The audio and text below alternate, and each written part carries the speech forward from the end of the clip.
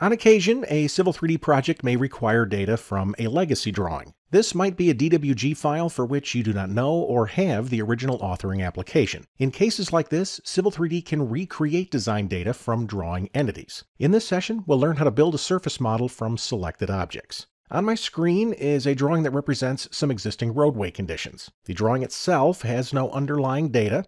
It's simply a collection of individual AutoCAD entities that were exported from an unknown design application. Knowing that, I would like to leverage this existing ground surface data in a Civil 3D project. While reviewing the drawing, I found a layer called Tin. I'm going to turn this on. When I do, you can see it contains geometry representing the original surface model. If I hover over these segments, we can see that they are lines. Let's isolate this geometry. In the Layers panel, I'll click the Layer Isolate button, and then I'll select one of the lines and press Enter. I will then zoom out, and I'll select this geometry. I'll hold down Shift and the mouse wheel, and we'll orbit this up. I'll zoom in, and we'll orbit some more. And from here, we can see that the line segments are in 3D, so I can use these to create a duplicate of the original surface. When I'm finished reviewing the geometry, I'll type Plan and press Enter twice to go back to a top view. In addition to the triangulation, I'd also like to replicate the boundary around the outside of this geometry. Let's do that. I'm going to type line work. This gives me access to the line work shrink wrap command. Line work shrink wrap creates a boundary around selected objects. So if I select all of these entities and press Enter, you can see I get a polyline that surrounds them. That polyline is drawn on the current layer. To make this a little easier to see, I'm going to come over to the Properties palette and I'll change its color to red. I'll press Escape when finished. Now that I know that I have some data to work with, I'm going to create a copy of this drawing. I'll click Save As, and I'll call this Legacy File-Temp. This way I don't disturb the original drawing.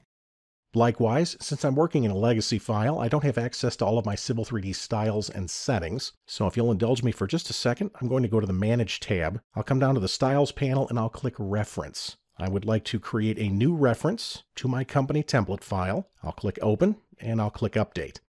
This will import all of my company settings and styles, such that I have something to work with when I create the surface. To build the surface, I'm going to come back to the Home tab. I'll open the Surfaces menu, and I'll choose Create Surface. I'm going to call the surface EG for existing ground, and then we'll select the Triangles Only style. I'll click OK and OK. Once the surface is created, we'll add data. I can do that by going to the Modify ribbon tab. I'd like to modify a surface. I'd like to add data, and that data will be drawing objects. From here, if I open the Object Type menu, you can see all of the AutoCAD objects that can be leveraged as surface data. Feel free to come back and experiment with some of these others when you get a chance. For right now, I'm going to select Lines. Since I'm using lines, I am also going to choose Maintain Edges from Objects. I do this because Civil 3D is going to triangulate to the endpoints of each of these line segments. Selecting Maintain Edges will ensure the triangulation matches the connections defined by the geometry, giving me an exact copy of the original surface model. I'll click OK. I will then select all of the line segments and press Enter. If I zoom in and pan around, you can see that the new surface matches the original triangulation, with the exception of the outside edge. Just for a second, I'm going to select the surface. I'll right-click and go to Display Order. We'll send this to the back.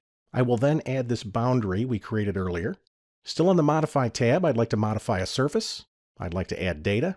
We'll add a boundary. I'll call this Outside. I'll keep the remaining default settings and click OK. And then I'll select the polyline we created using the Shrink Wrap command. And if I back up, you can see the boundary now honors the original surface model. Just for a second, let's take a closer look at what we have. If I select one of these segments and the surface, I can also right-click and choose Select Similar to select all of the line segments. I'll go to Object Viewer, and if we orbit this up, we can see that the new surface model matches the original triangulation perfectly. When finished reviewing the surface, I'll close the Object Viewer, and I'll press Escape to deselect. Now, I must admit, the first time I created a surface this way, I was tempted to go back and delete all of the original line segments. You can't do that, though, because without these line segments, you have no surface. That said, a data shortcut trick can be used to eliminate the unwanted entities. Let's look at that. We'll start by saving the temp drawing. Then we'll go to the Manage tab, and I'll choose Create Data Shortcuts. I'll create a data shortcut to the existing ground surface in this drawing. I'll click OK. Here on the Prospector tab, inside my current roadway project, we'll find the new shortcut. Next, I'll create a new drawing from the company template. I will then data reference that surface into this drawing. I'll do that by selecting its shortcut from the project, and then I'll drag and drop it into the file. I'll keep the default name and style. We'll click OK.